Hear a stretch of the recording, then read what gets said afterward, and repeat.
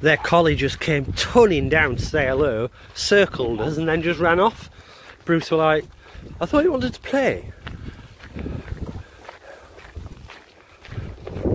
Better be friendly. Hello!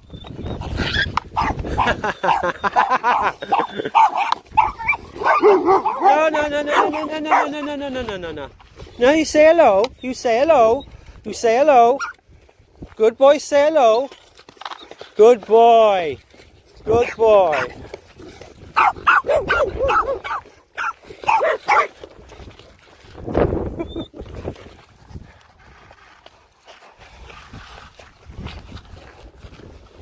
He likes to play, but he doesn't like getting shouted at.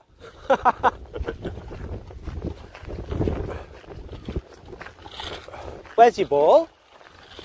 Who's got your ball?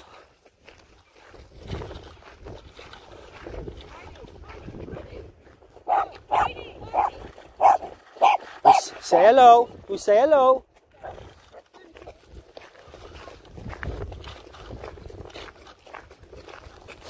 Good boy.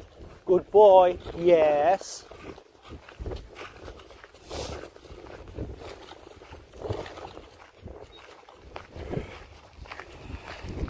Oh, just video recording all that. Didn't realise. I'll watch that and see if it's worth putting on YouTube.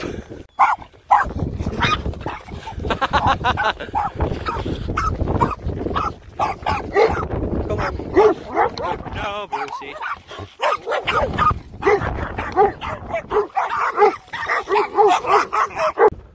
Good boy, it's okay. Let's go find your ball. Where's your ball? Hey?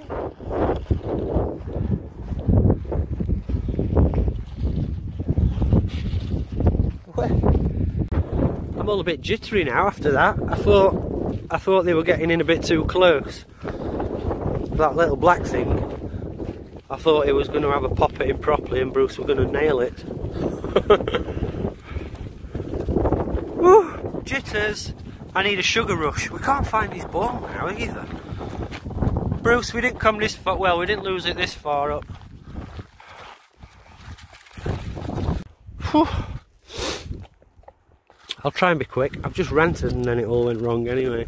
So then women waited for us. One of them said, what were you doing up there? Something like that. But then her dog started kicking off in the car, barking. He went mental, obviously.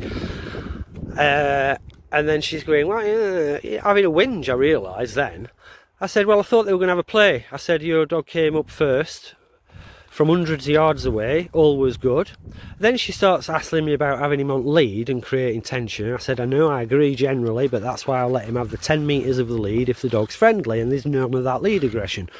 Blah, blah, blah. They were properly miserable and trying to blame and accusing me of encouraging their dogs to come to us as if I wanted to fight, you know, and have it on film, because they were going, what are you doing filming, blah blah. And I says, well, I've got him on a YouTube channel and I'll put some videos of him when he's playing with dogs. And then they're going, you need permission for that? I said, no, I don't. I says, I could film your faces now while we're talking and put it on YouTube. There's nothing you could do about it.